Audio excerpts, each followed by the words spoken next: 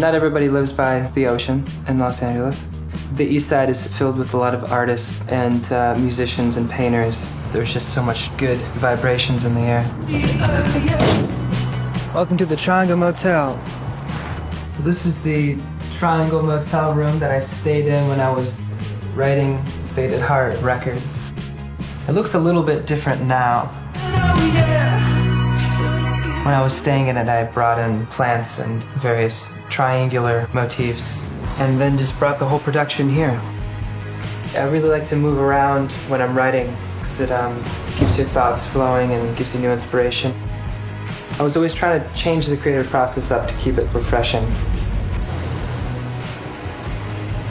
Super A Foods, that was just down the hill from me. I could just like coast on my bike down to Super A and fill my backpack up with Topo Chico. We would always just have it in the studio when we were recording. And I think just the effervescence of the drink added to the shimmery nature of some of the tracks. This is the stuff, and it's for protection. There's a lot of Mexican culture in my neighborhood. There's a lot of like Virgin Mary depicted, the Lady of Guadalupe.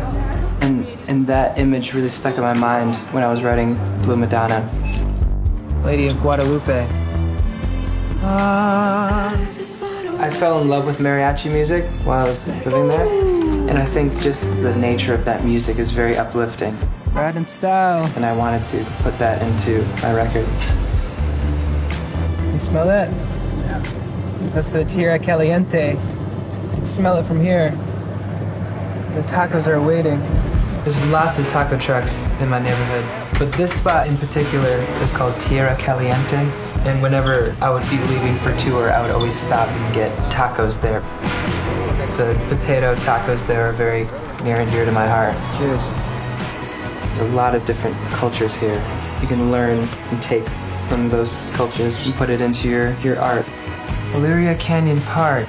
It's really close to the first place that I lived in LA. I always used to jog through those trails and kind of look out over LA and see the haze and the palm trees.